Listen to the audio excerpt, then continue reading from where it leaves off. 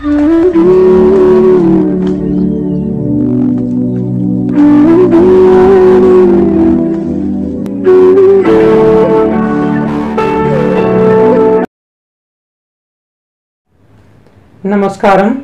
मैं हूं योगी नित्य। आज मैं आपको चूने को शुद्ध करना सिखाऊंगा। चूना जो पान में लगाकर खाते हैं, हालांकि बाजार से पान की दुकान से अगर शुद्ध मिल जाए, अच्छा मिल जाए, आपको एतबार हो कि ये ठीक सामान बेचता है, नकली या उसमें कुछ गंद मंद नहीं मिलाता, तो आप उससे ले सकते हैं। लेकिन अगर घर में शुद्ध कर लिया जाए तो डबल फायदा है। कैसे? आप जो शुद्ध करने के बाद चूना तो प्रयोग करेंगे ही, उसका पानी जो ऊपर बचता है उससे भी कई बीमारियां ठीक हो सकती हैं। तो फिर मैं उसके बारे में अच्छे से जब बताऊंगा, तो आपको अगर शुद्ध करना आता होगा और उसका पानी भी आपको निकालना आता होगा, तो आप कई रोगों में काम ले सकते हैं। हालांकि चूना 70 बीमारियों में काम आता है, मैंने पहले भी बताया, लेकिन 70 बीमारियां यूं ही चूना लेने से ठीक नहीं हो जाती। हर बीमारी में ढंग अलग है, ढंग अलग है। अगर ये बीमारी है तो चूना ऐसे ले लो भाई, अगर ये बीमारी है तो चूना ऐसे ले लो। किसी में दही में डाल के लेना, किसी प्रॉब्लम में शहद में डाल के लेना, इतना कुछ तो होता है। तो आपको मेरा यही शुरू से ही मेरी मंशा यही रहती है, जो चीजें आपको पता है मैं उसको ना दोहरा करके, जो चीजें आप लोगों को नहीं पता है या कहीं ना कहीं वो चीजें गुप्त रह गई हैं, आयुर्वेद के ग्रंथों से बाहर लोग इसको पढ़ नहीं पा रहे, क्योंकि इतने भारी ग्रंथ हैं, हम भी पढ़ नहीं पाते तो आप लोग कैसे पढ़ेंगे? हम ही कई बार कंफ्यूज हो जाते हैं, इतना कुछ। फिर भी खैर, मैं आज आपको चूने के विषय में कुछ और जानकारियां पहले दे दूं, फिर शुद्ध करना सिखाऊंगा। चूना मैंने जैसे बताया कि ठंडा है, एसिडिटी में या लीवर की गर्मी आदि में काम आएगा, ये मैं पहले बता चुका हूँ। और आज मैं बताऊंगा चूना एक कैल्शियम है, नेचुरल कैल्शियम है। सिंथेटिक कैल्शियम भी होते हैं जो आप टैबलेट्स में खाते हैं, गोलियां खाते हैं, या और ऐसी छोटी छोटी चीजें जो आप सिंथेटिकली आप लेते हैं किसी सिरप के माध्यम से या कुछ ऐसा इंजेक्शन आदि, तो ये सब सिंथेटिक है। सिंथेटिक का मतलब होता है आर्टिफिशियली लेबोरेटरी में जो तैयार किया जाता है। ये नेचुरल है, नेचुरल सोर्स ऑफ कैल्शियम है। और एडिबल लाइम कहते हैं इसको इंग्लिश में, एडिबल लाइम। एडिबल मतलब खाने योग्य, लाइम चूना।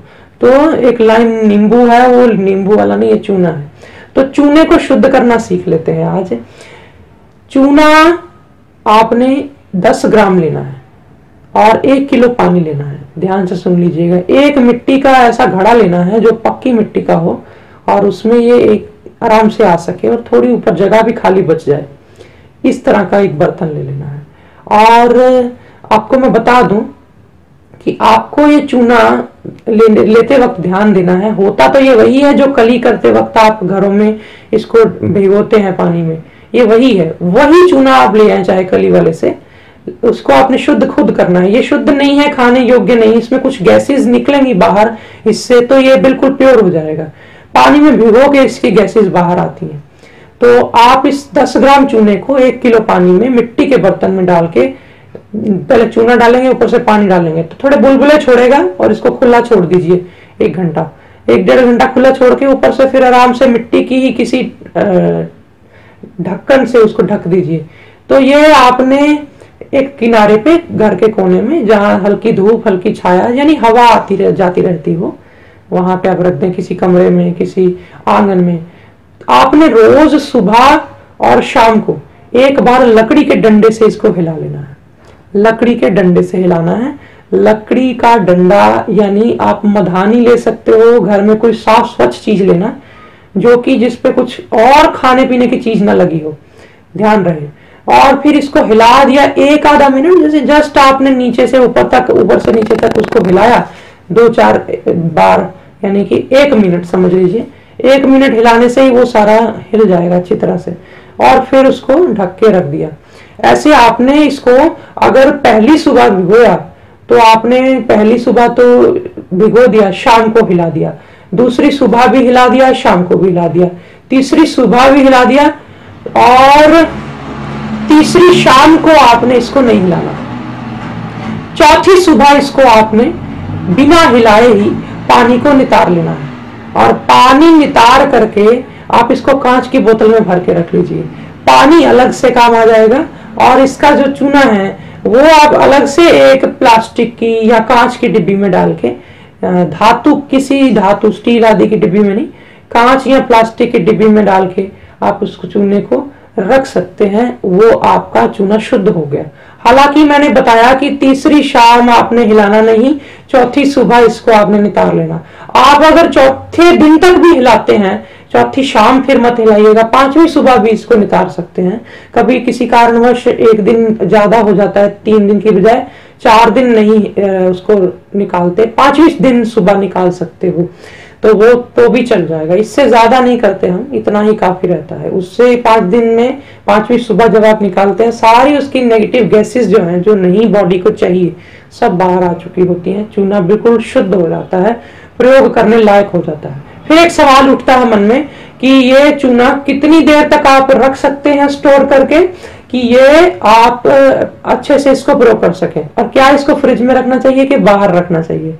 देखिए, मेरे ख्याल से अगर जो मेरा अनुभव है खुद का, वो यही है कि अगर तो आप अच्छे से आप डिब्बी में बंद करके इसको रखते हैं तो ये खराब ही नहीं होता है।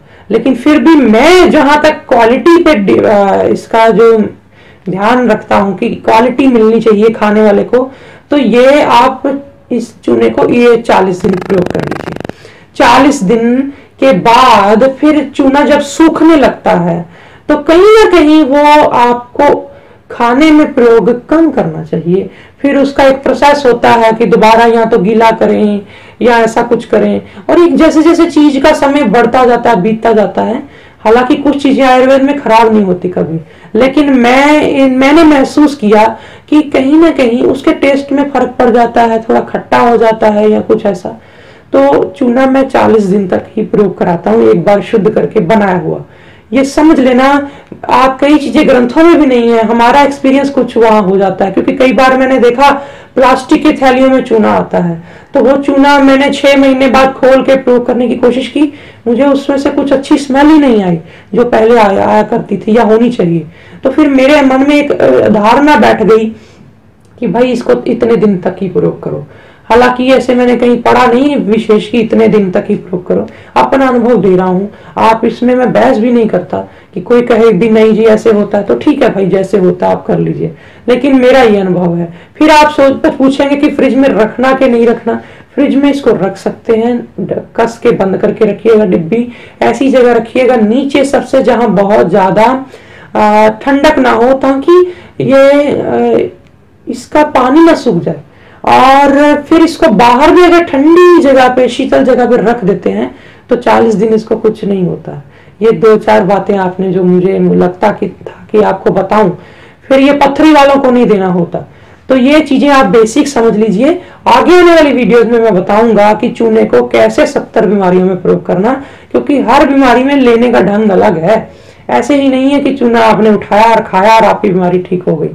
तो आज इतना ही। नमस्कार।